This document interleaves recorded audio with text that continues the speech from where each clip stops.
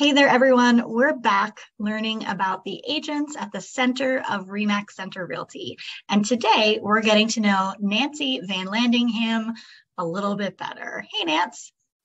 Hey, how are you, Kate? I'm good. How are you? Oh, excellent.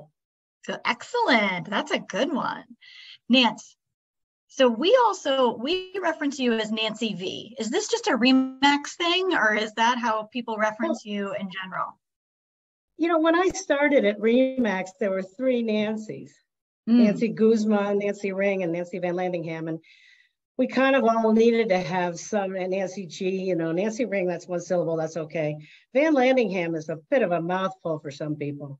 So they just called me Nancy V. Works out well. Do you have any other nicknames that we should be aware of? I feel like everyone has a good one. That's about it. Tom Callie just calls me V. But, Tom always likes nicknames. I do too. So I know that wasn't a super hard question, so we'll give you another hard one. Nance, I am a firm believer in birth order. So where do you fall on the birth order scale of your family? Well, this is a questionable one because I'm a twin, but I did come out first. So my sister and I are at the top, but I came out first, 4 minutes earlier, and then my brother's 4 years younger. That's really funny. So your sister is kind of the middle.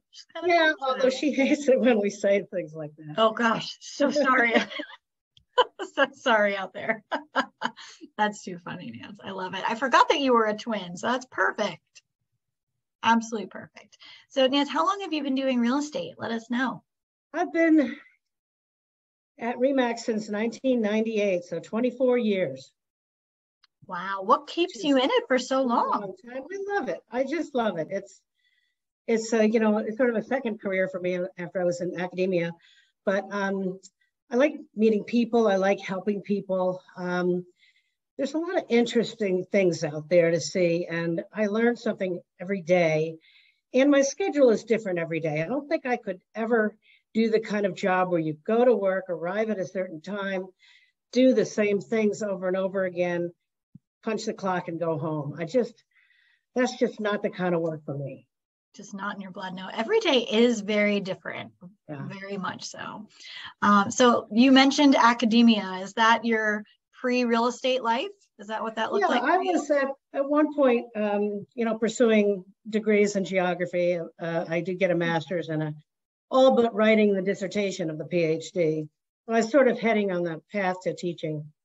And I did a lot of teaching at Penn State during that time, but eventually I decided to put that on the back burner, and I got married, and we have 2 kids, and I stayed home with my kids when they were little, which was a great privilege for me to be able to do that. And, a sacrifice, but boy, you can't get those days back. So very glad I did it and waited till my youngest was, school age, and it was okay for me to be out of the home. Makes a lot of sense. Do you miss, was it geography, geology? Yeah. What did you study? Remind me. It's all kind of related to real estate. Keywords.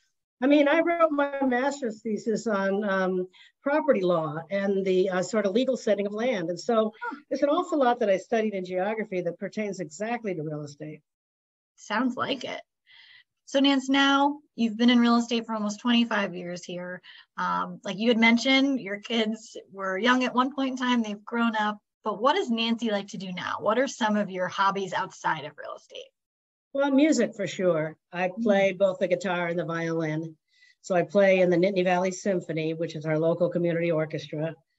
And I play guitar just for fun with my family. We like to sing, and my extended family, that is. And I like to attend performances of, music and all sorts of live performance, as well as, I guess I'm also a fan of sports, watching sports. Not saying that I go to home football games, but I surely watch them all. And we live on 10 acres out in the country, so I also do a lot of yard work, and I actually like yard work. I really enjoy mowing. I love that. I've just learned the art of mowing. I'm sure my husband wouldn't say I'm good at it and it's not an art for me, but it is pleasurable. It's like very satisfying. Yeah, well, it takes me a couple hours because we mow a couple acres, and obviously it's a riding mower, so it's not, hard to do, but you get a lot of thinking done. I would agree. And you are quite the gardener. I know you're mentioning like yard work, but I always Yeah, love when you bring your stuff into the office. we have a big garden, and gets smaller every year. As my husband likes to say, the ground gets farther away every year. We're not as nimble as we used to be, but we do like growing our own vegetables. That's too funny. What's your favorite vegetable? Probably broccoli. Oh, interesting. I'm not a broccoli fan, but that's okay. Oh, I know. A lot of people don't, but I love Brussels sprouts and broccoli and those kind of things that a lot of people hate.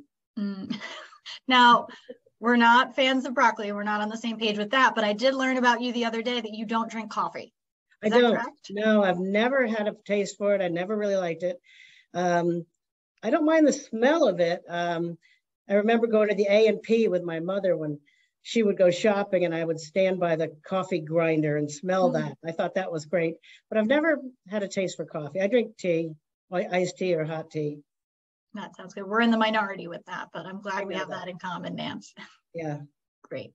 Well, if you guys want to learn more about Nancy V, I'm sure she wouldn't mind you getting in touch with her, especially if you have any real estate needs. Is that right, Nance? Oh, sure. Wonderful. And shall I tell them how to contact me? Please do. Okay, my website or my email is nancy@nancyvl.com. Sorry, Nancy V was taken.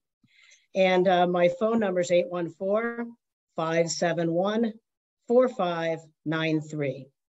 Wonderful. Thank you very much, everyone, for chatting with us. Thank you, Nancy, for your time, and be sure to reach out to her. See ya.